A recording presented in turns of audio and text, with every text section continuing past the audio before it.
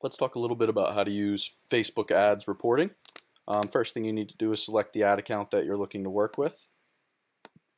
Once we've done that, then all we have to do is click over here where it says Ads Manager, hover over All Tools. Under Measure and Report, go to Ads Reporting. And now here's where we're going to create the report. So now if you click Create from Template, it'll actually show you what are some options for you. So what I normally do though is I just click Create, and it'll give you campaign name, ad set name, delivery, reach impressions, frequency, results, cost per result, and amount spent. And for most of the time, that is usually going to be enough data. If you need to add another specific column, then you can just click that little plus sign over here and choose the one that you're looking for. So if you're looking for, say, the CPM, or the cost per thousand people reached, or cost per click all, or one of these stats, you can actually do it that way. But I think most of the time doing the report with these statistics or with this information is enough. And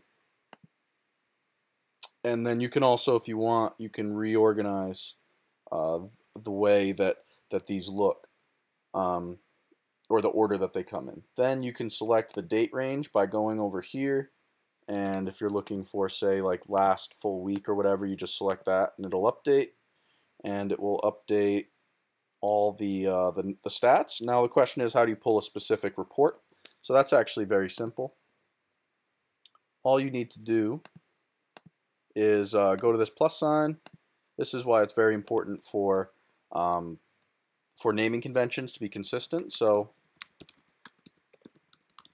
for example, every ad that's running to the Course Builders Bootcamp funnel will contain Course Builders Bootcamp. But if you're looking for a specific like subset, then you need to know the what that label is. So, for example, if you're looking for authority content, then you also need to add to the campaign name authority content.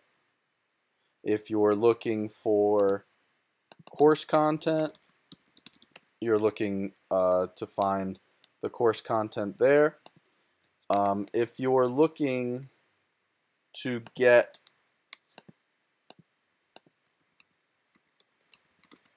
the demographic exclusions, that's LAA's broad. If you're looking to get a particular demographic exclusion, then you can just look at the name of each one of these. It'll actually give them to you in the name. So some of these you see contain EverWebinar. If you're looking for EverWebinar, you search for that. And then, of course, like let's say you're going through and like we just found out, like if you're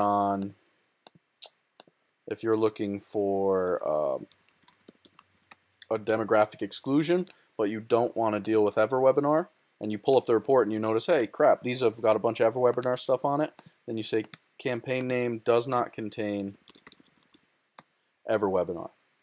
And then once you've gone through here and you're satisfied that you've got the campaigns that you're looking for, then all you have to do is you can save it. Then you can also save as and save it as a template. And I would actually really recommend that. And then you name it, like for example, this one would be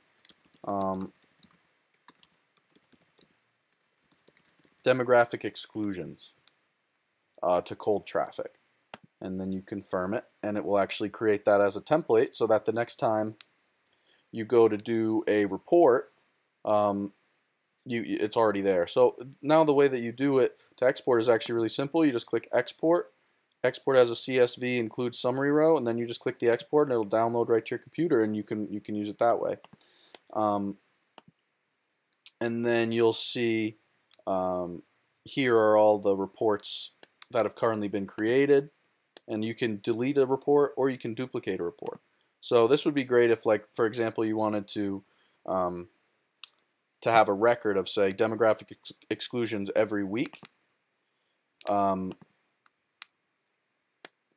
then you could have like demographic exclusions and put the date there, and then the next week go demographic, just duplicate this, change the date, and you'll have all the reports already there. Or if you don't want to clog it up, what I would probably recommend actually, because you can change the dates so easily just by clicking in and seeing the info, unless of course something's really relevant to you, then I would just go and I would create only one template for each of the particular reports you're trying to make. So whether it's demographic exclusion or not demographic exclusion, or anything from EverWebinar or PLC or course content or authority content or any of the other verticals that come up, I would just create one simple template.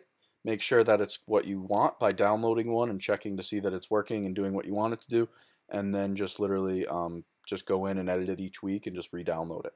And that's pretty much all there is to it. The most important thing is making sure that your columns include the data that you're looking to report, and it's also obviously very important that you know the campaign names that you're looking to include and exclude.